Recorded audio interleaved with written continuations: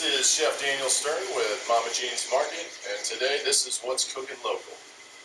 We're going to be doing a kimchi stuffed mushroom, and one of the first steps in this recipe is basically cleaning out the mushrooms.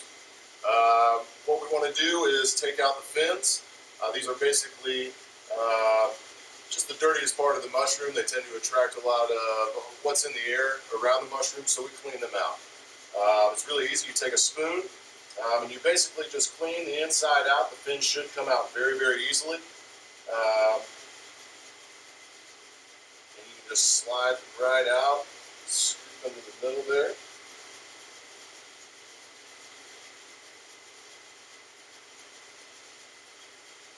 And this will help us because we are going to stuff this mushroom.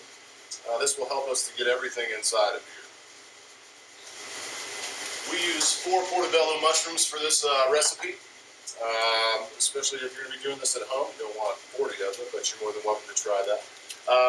So we clean out 4 of these mushrooms, and then the next step is to build the filling for the mushrooms. So what we have here today is kimchi, which is a pickled fermented cabbage. It's a little bit spicy. It is Korean in origin. It's got a really unique flavor. Some people really enjoy this, but I think it works really well in this dish. So you'll take an entire jar of kimchi. You will take sliced red bell peppers. We'll use shredded carrots. Again, this is a really simple recipe. You're basically throwing everything together and mixing it and then stuffing it into the mushroom. What we have here is the zucchini squash.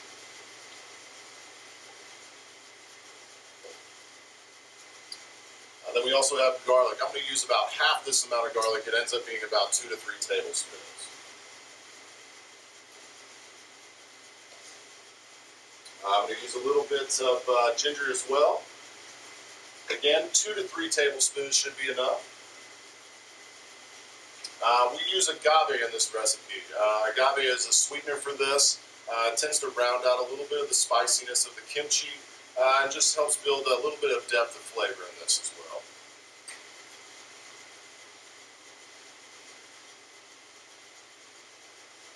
We're going to use tamari, which is a soy sauce. Again, we're going to use probably about half a cup. This again is going to build some depth of flavor, and this is going to build the salt into the dish as well. We use a little bit of green onion. Reserve a little bit of this. This makes a nice garnish as well.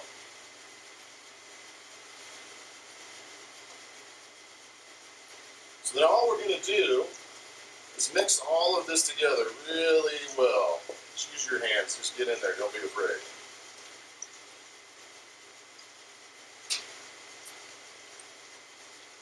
Just want to make sure everything's well combined.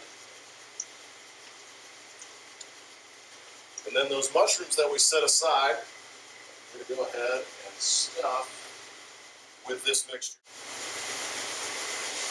Now, since there is a lot of vegetables in this, as you cook these in the oven, the moisture is going to cook out of it. So don't be afraid to build it up fairly high. It's going to sink down as you cook this. The moisture is going to cook out.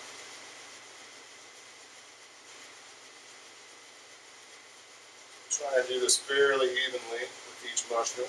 Take a little bit from there. Now you'll notice there's a lot of extra liquid that's left inside of the bowl. You're going to want to go ahead and pour that over each mushroom.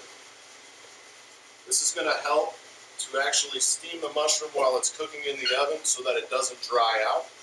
And it also helps to steam the vegetables as well.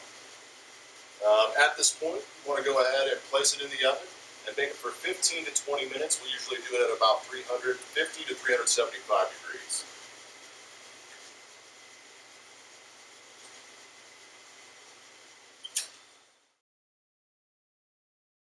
So what we're looking for is that the mushroom has been cooked all the way through and that it's nice and soft. We're going to plate one up.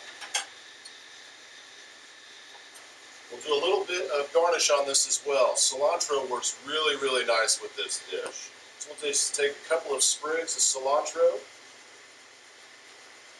maybe a little bit of green onion as well.